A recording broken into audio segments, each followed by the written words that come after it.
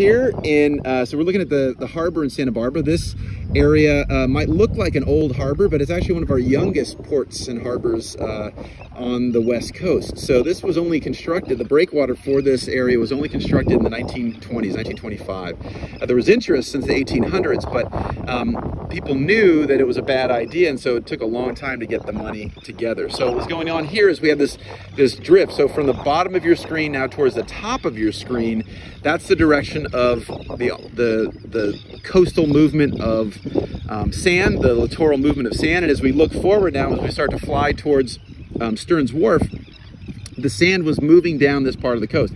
When we put the harbor in, that created a huge problem. That created a huge break, and the sediment initially within the first year started filling in the mouth of the harbor, filling in around the breakwater, and so that was a problem. So essentially we've had to more or less continuously dredge this harbor, the mouth of the harbor and parts of the harbor. In other words, bring out that sediment. It goes into this pipe, this dark metal looking, it's not metal, but it looks like metal from the air pipe, goes up onto the beach, goes near the parking lots, comes down, and then eventually dumps off farther down coast. So we move that sand around the harbor, around Stearns Wharf, and dump it down. So very expensive, very costly endeavor to keep this small harbor open. Nevertheless, this is a real important engine for the city of Santa Barbara. So we have the wharf, we have the harbor, which brings people to come do water sports. It's the breakwater creates very mellow water, very calm water. And so as a consequence, it's very easy to learn how to do things like sail here, a paddle board, that kind of stuff. It's very popular for people to bring their little kids to the beach and recreate. And so so the beach here is so close to downtown, so close to the residents and everything, is both very popular for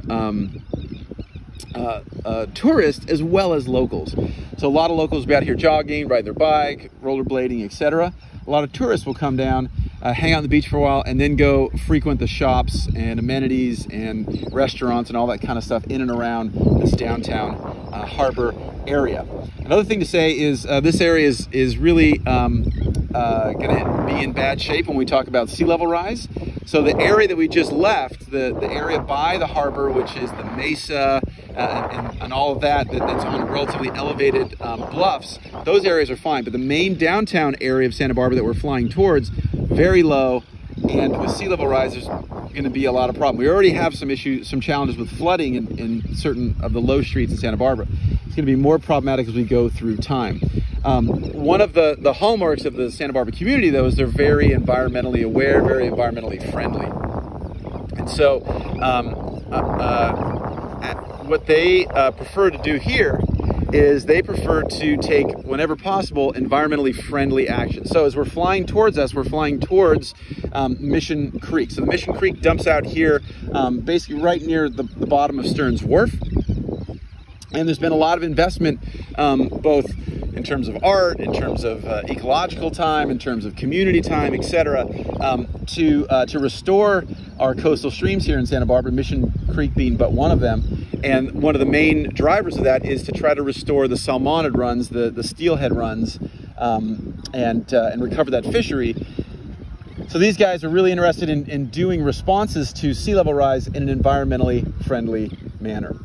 So this is Santa Barbara. These are the beaches of East Beach of Santa Barbara, which we usually call East and West Beach, depending on which side of the Stearns Wharf we're on, just for our own monitoring